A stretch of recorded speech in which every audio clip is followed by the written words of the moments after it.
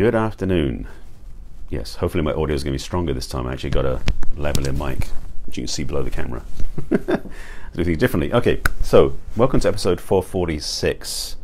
And today's topic is going to cut to the chase. This is about the Me Too conversation, in particular, about men, in a way, manning up, stepping up, because truth be told, for us men, and I'm going to quote this and tell you what I quote it for a minute, the title is, "If we're a bystander, we're an enabler." And so this is going to go deep, I think, and it's going to hopefully be provocative, I believe. Again, this is all unscripted, so we'll see what happens. So, welcome to my broadcast. My name is Barry Selby.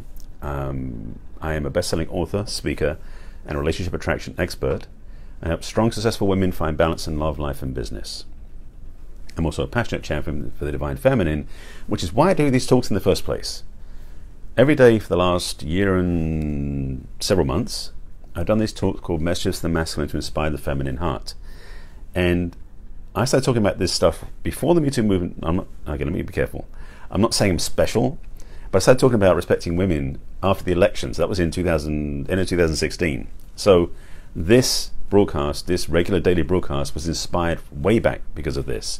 So I figured in a way, because I've been watching actually, I'm watching a 4-part series that actually the husband of a friend of mine has been doing, called Man Enough. And I posted the episode 4 on my wall earlier today, last night. And it's talking about the Me Too movement. And they said something in it which I'm quoted in the title, which is, if we as men are bystanders, we are enablers. So I want to speak to this because I'm aware of my own guilt in this area. I'm also aware that most men are not aware they're carrying the guilt, because they need to own up to this so we can change the conversation. So let's jump in, shall we? Oh, by the way, yes, sorry, I didn't say this part. I remember the proper scripting of the intros. So, Messages for the Masculine to Inspire the Feminine Heart, Daily Talks. This is episode 446, which is titled Me Too. Men stand up or step up. If we're a bystander, we're an enabler. So, and I said we, not you. So just to be clear, I'm including myself in this conversation. The Me Too movement changed everything for a lot of people. And also for a lot of people it didn't do anything because they're oblivious.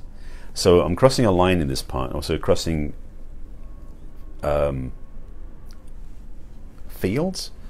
aspects, because there's two sides to this conversation.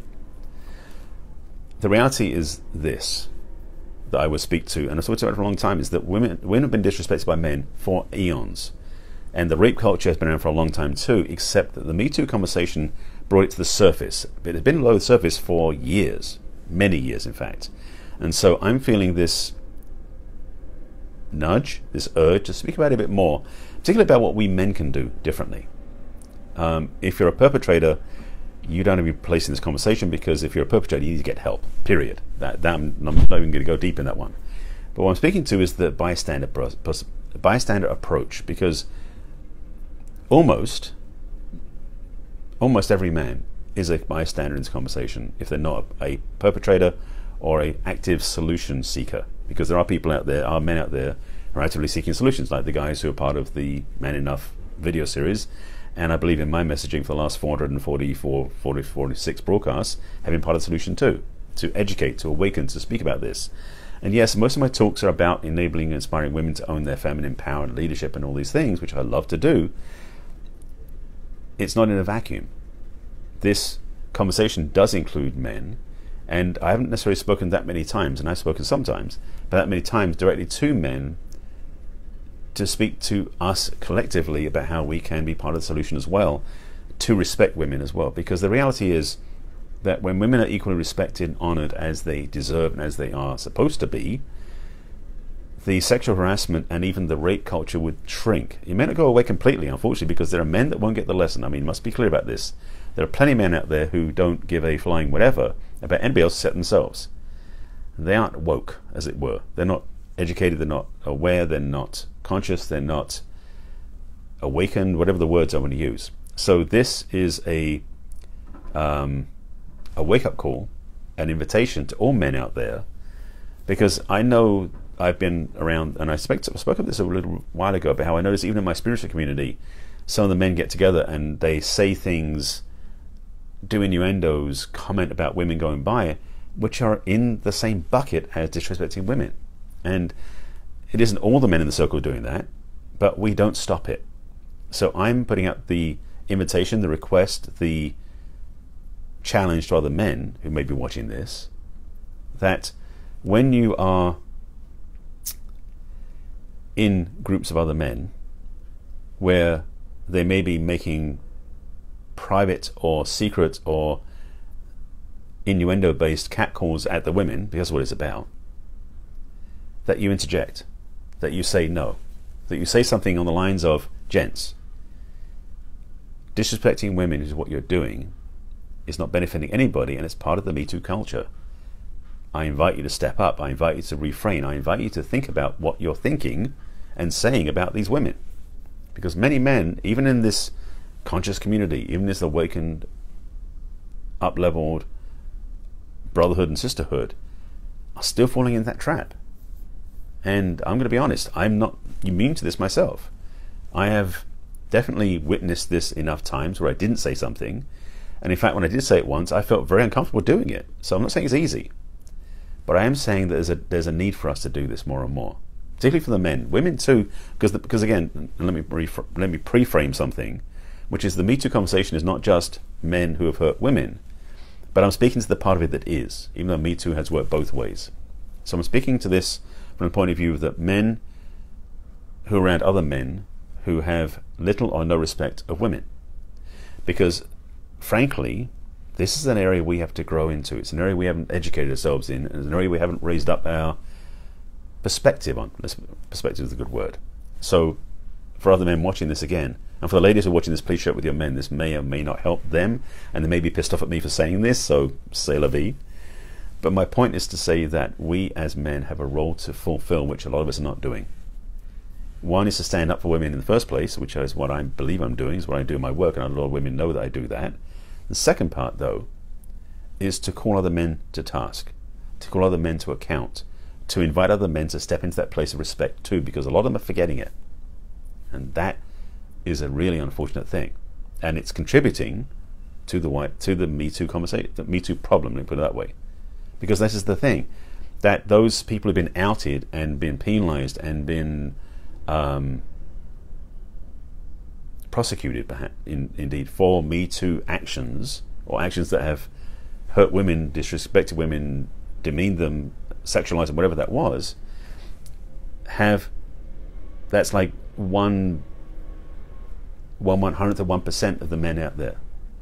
And maybe that's 1% of the men who do this, but there are many more men who don't, but aren't doing anything about it. So as I'm saying, for the men who are not doing this, the men who are not stepping up, you can't sit down and ignore this. What's happening in the world requires all of us to step up. Now, I want to change gears slightly, because this is something that a friend of mine posted earlier that I have said I've talked about before.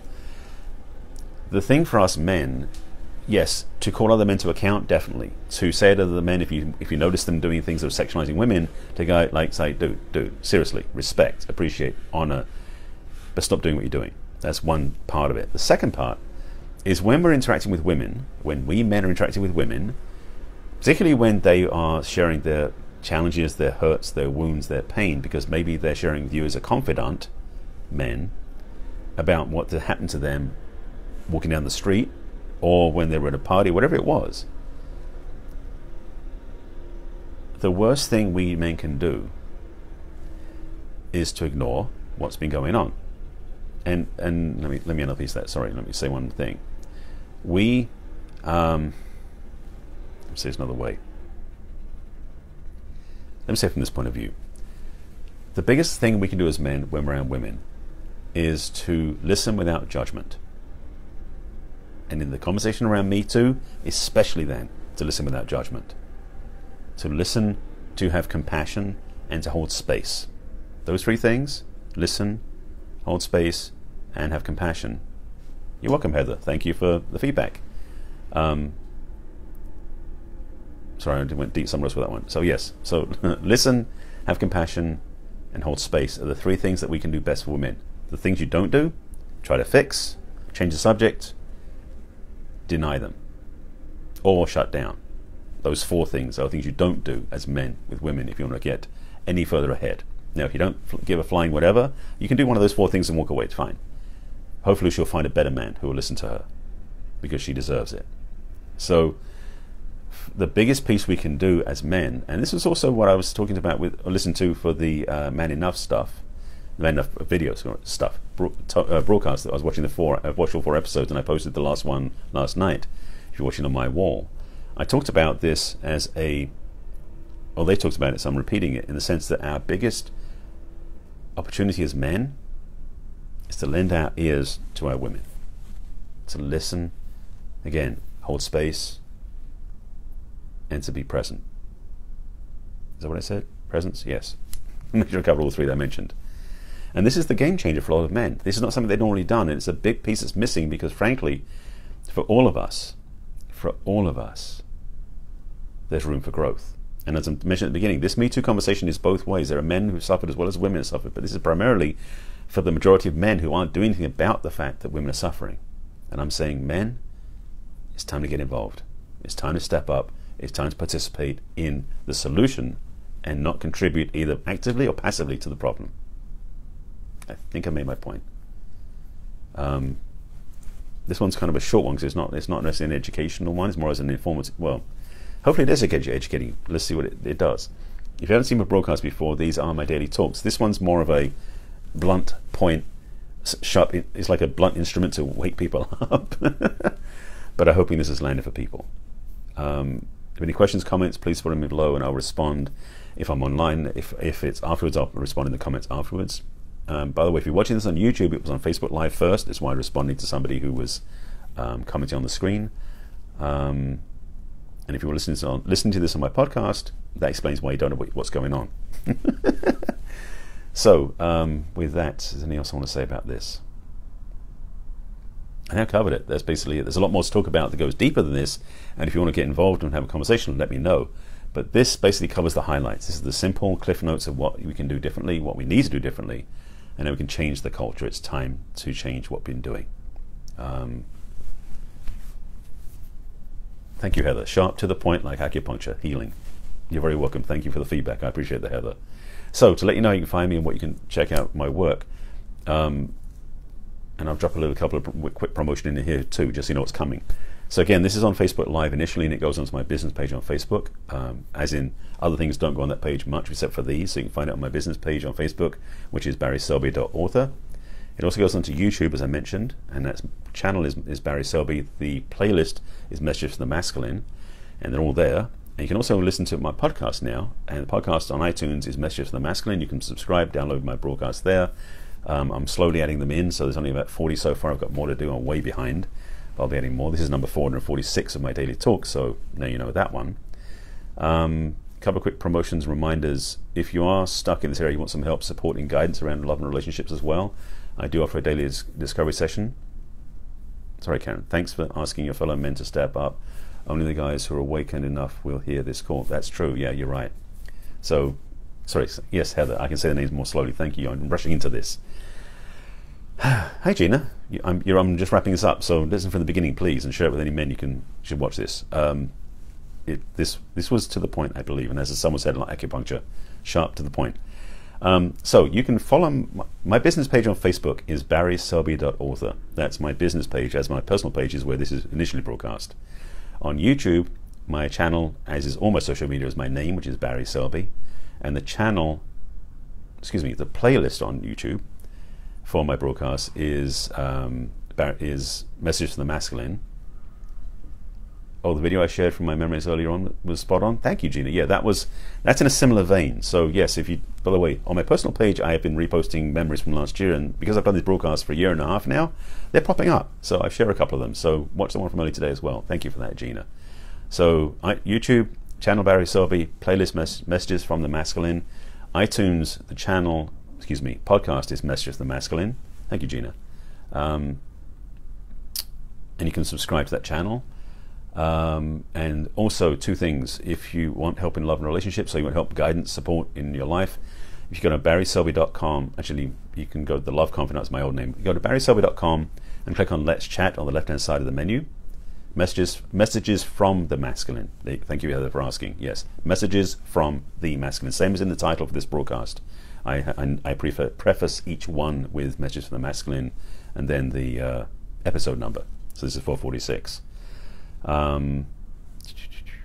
So yes, so on my website, barrysober.com, the left-hand side, you can click on Let's Chat if you want to have a discovery session with me. And also if you want to practice more self-love, because a lot of people do need help in the area of loving themselves. I have a self-love practice, so if you go on my website again, barryselby.com, about halfway down the menu is, I think, is a self-love practice. Click on that, check it out, and then get it for yourself if you want it. That simple. This is a talk I have been brewing for a while. I didn't plan on doing it, but it was a intersection of some various things, including the Man Enough episodes I've been reposting, which I posted last night, and a friend of mine posting about this listening capacity for men to hold space and listen. That she posted today that just inspired me to do this talk about Me Too. So, I thank you for watching. Thanks for the feedback and the comments. If you have any questions, comments afterwards, put them below and I'll respond after I sign off. And if you want to follow me, there's a button somewhere on the screen that lets you click on to be notified when I go live, because I will be back in tomorrow. Tomorrow's Wednesday. That'll be 5 p.m. Pacific time, same channel. I'll see you again tomorrow. Take care. Bye.